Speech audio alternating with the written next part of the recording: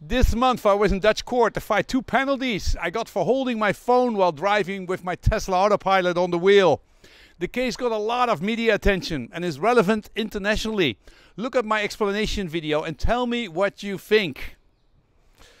And last week I interviewed TomTom CEO Harold Goddijn on the current business case and its declining device sales. This week we talk about the future of the company and what role they play in autonomous driving revolution. What are they doing now? What is their plan and what are the challenges? Will TomTom go for it and turn its business around? Dan Nederlands. Ik zal maar met de deur in huis vallen. Ik heb verloren over mijn Tesla autoboetes. Zie de Engelse video.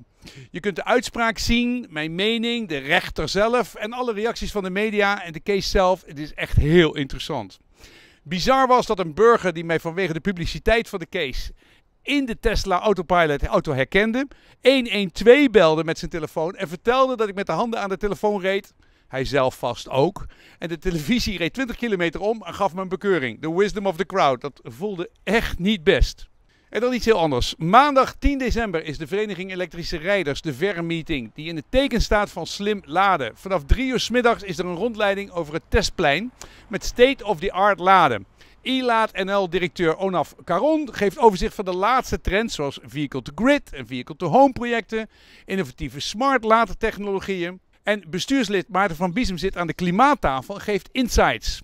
En we geven 2 prijzen weg aan mensen die heel veel voor EV hebben gedaan in 2018. Wees welkom en meld je aan hier. En dan Alexander Rino-Kan vertelt deze week hoe hij van academicus de overstap maakte naar als voorzitter van VNO-NCW en het poldermodel instapte. Hoe kreeg hij die baan? Wat heeft hij daar beleefd? En wat heeft hij ervan geleerd?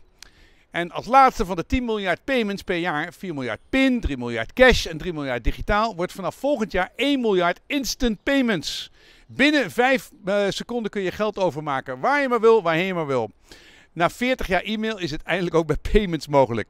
Op het jaarcongres van de betaalvereniging vraag ik Corrie Dorrestein, die hier al heel lang mee bezig is en onderzoek naar heeft gedaan, waarom Nederland deze uitdaging heel goed aan kan, binnen Europa zelfs, en wat het gaat betekenen voor jou. Ik zie je volgende week. Did you like this video? There's more where this came from. Subscribe and click the bell to get notified about our new videos.